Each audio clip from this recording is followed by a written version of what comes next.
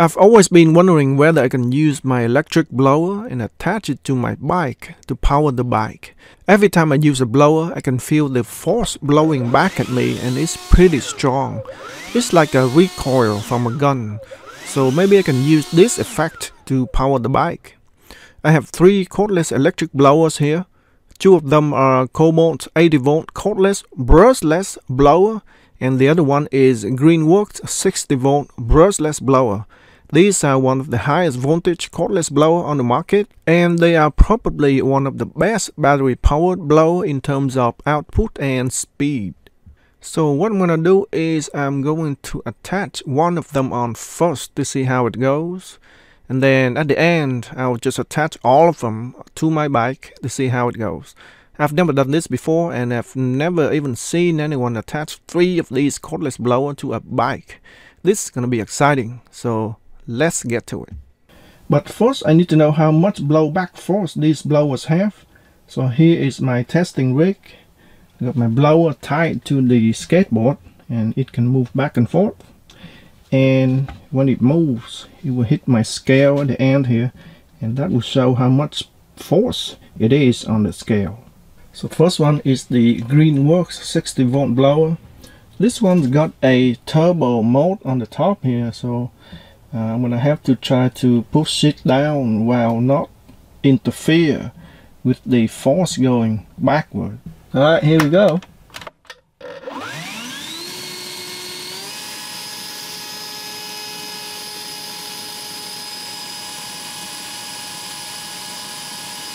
So that was about 4 pounds of force.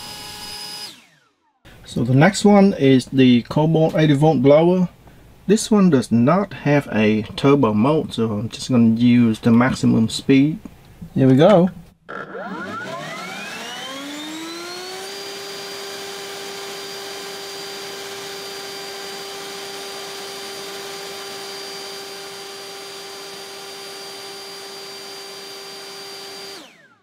Well, it is surprising for me first to see the Greenworks 60 volts outperform the 80 volts. This one can put out over 4 pounds of force, whereas this one barely 3.5 pounds. And I just looked at the manual. This one 140 miles per hour at 540 CFM, whereas this one is only 125 miles per hour at 500 CFM. So this one has better specs than the 80 volts, even though it's a low voltage. And also on the Greenworks, I use a 5 amp hour battery, whereas on the Cobalt I use a 2.5 amp hour battery. And I'm pretty sure this has something to do with the output also, because the bigger the battery, the more current it can provide to the tool. So here is the bike I'm going to use for this test. This is my electric bike that I use every day.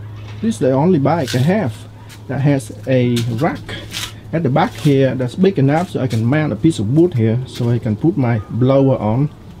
So to show you that I'm not cheating, I'm going to remove the batteries and leave this door open, so you can see that the only power this bike has is going to be from the blower only. So here you go, batteries have been removed. Now it's time to do the test. So here's the first test with the Greenworks 60-volt blower. I'm just gonna give it a kickstart to get it started, and then after that it's gonna be on its own power.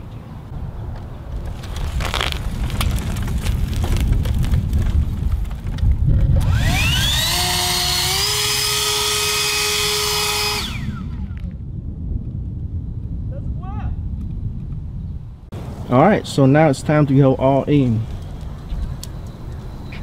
I got this 280 volts blower, and it's a little bit different because it doesn't have cruise control. So I have to use tape so that I can tape the switch on, because obviously I only have one hand, I can't do 3 at the same time. So I'm just gonna tape these 2, and then I'm gonna use my hand to turn on the switch on this one.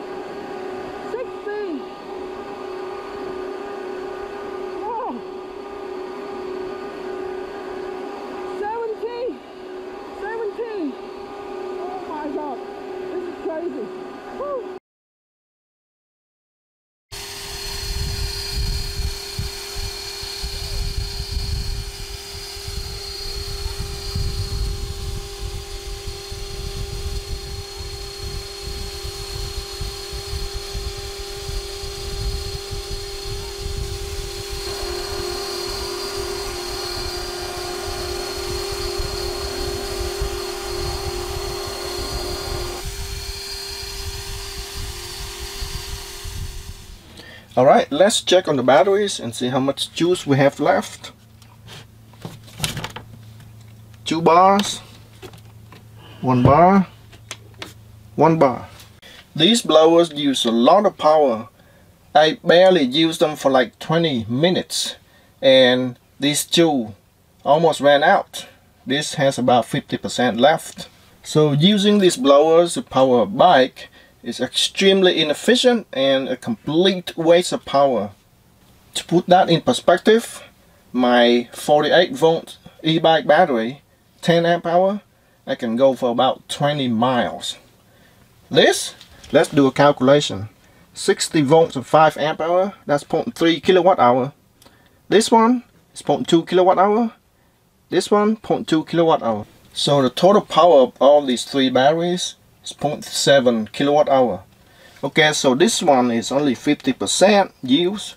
So let's say 0.5 kilowatt hour, the same as my e-bike battery. And 3 of these can barely get me about 2 miles. Whereas my regular e-bike battery, the same capacity, half a kilowatt hour, I can get 20 miles. So there you have it. Can you power a bike with a cordless electric blower? The answer is no and yes. No, if you only have one blower. It doesn't really go anywhere with just one blower. Maybe my donkey is too fat. But it will work if you have at least 2 blowers with a higher voltage and output only. If you have 20 volts or even 40 volt blower, I doubt it's gonna work. Overall, it was fun riding the bike with the blowers. It starts very slowly, it accelerates very slowly, and it goes very slowly. But it does make a lot of noise. I reckon if you want to annoy your neighbors, give it a spin at 4 o'clock in the morning and the whole neighborhood is gonna wake up. It sounds pretty much like this.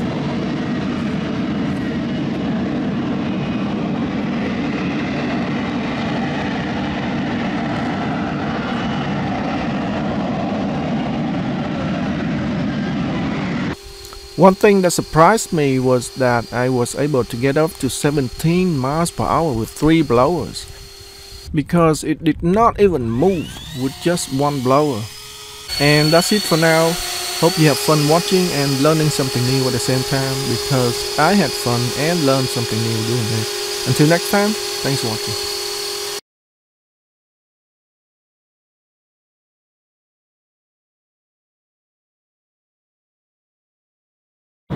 Well, it's getting dark and I still want to try on the skateboard. So I got 2 80 volts blower. Let's try this.